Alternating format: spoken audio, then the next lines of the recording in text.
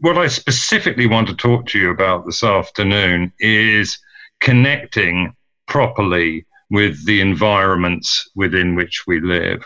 And I believe, and in many ways, the lockdown in Britain and in other countries that we've all experienced since the beginning of the coronavirus pandemic has only sharpened my conviction that the most expansive engagement with place and space that we can have consists in re-engaging with what is right in front of us and around us.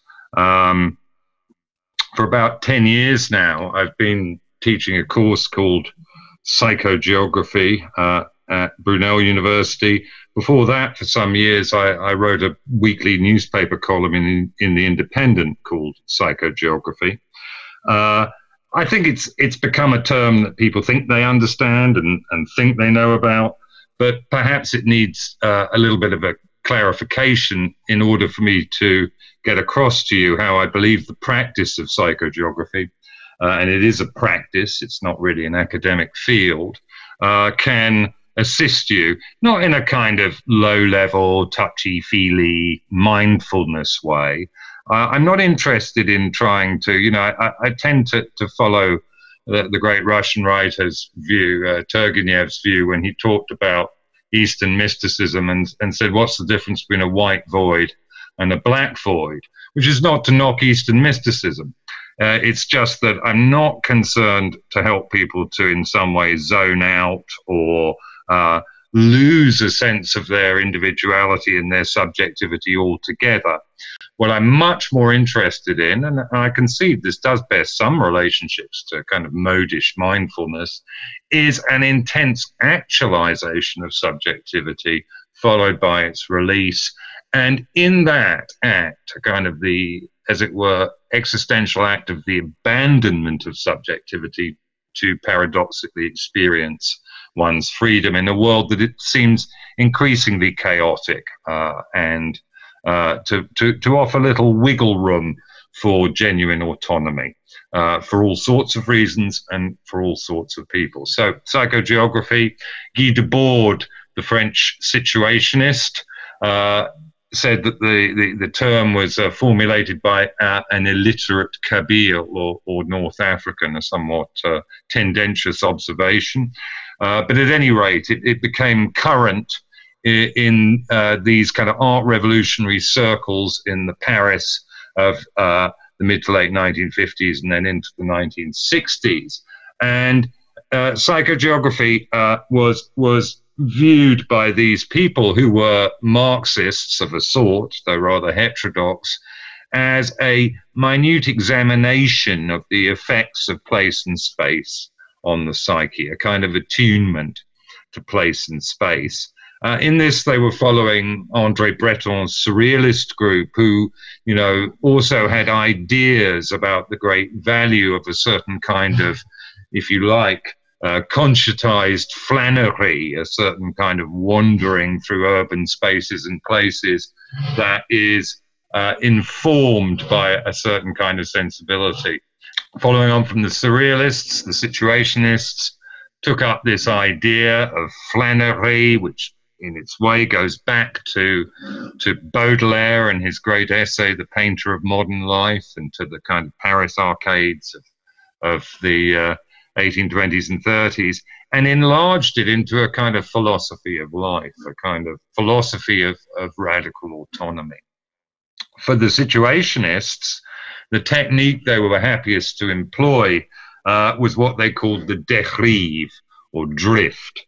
And so the idea of the dérive or drift is simply that you abandon your normal preoccupations, your kind of, you give up trying to work-life balance, and you simply move forward into life, into the environment without some kind of calculation of what I tend to say to my students is a kind of metric formulated by time and money.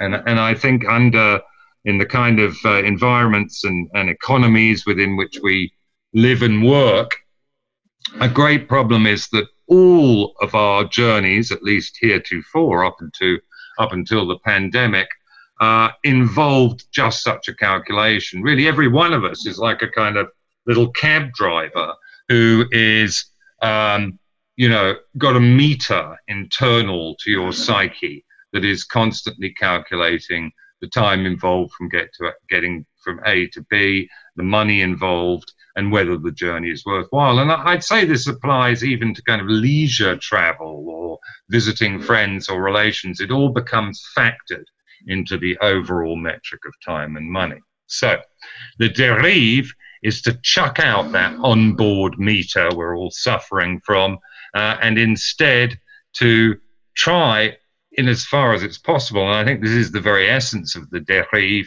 to move through the environment with no preconceptions, no destinations. It is the true idea that it's about the journey, not what's at the end of it. It's actually surprisingly hard to do for people, to decouple in that way. We think we can do it, but we find it incredibly hard. You know, one of the things, of course, I have to say to students from the get-go is, you're not going to be looking at your phone.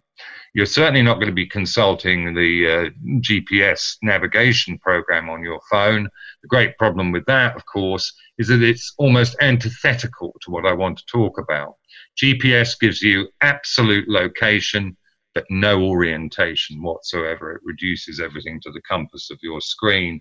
And of course, since the inception of fully bidirectional digital media in the early 2000s, you've increasingly seen people wandering around cities who, are just looking at the screen in front of them as if it were a breviary or a psalter of some kind, and they were adepts of some strange religion.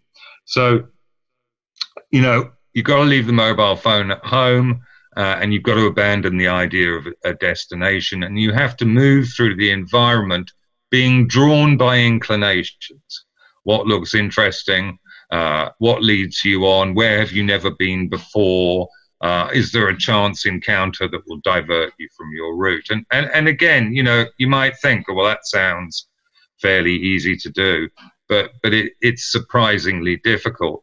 If you like, it's a kind of free association of place and space. It's a kind of engagement with the environment that is predicated on treating places and spaces as if they were a kind of repressed content that comes to the surface of your psyche. And it rather puts me in mind, actually, of my late mentor, J.G. Ballard, and his novel Crash, in which he tried to create an environment that was the inversion of the latent and the manifest in the idea of the Freudian dream content. So for Freud, there's the manifest content of the dream. I was eating an enormous marshmallow and then I was sick.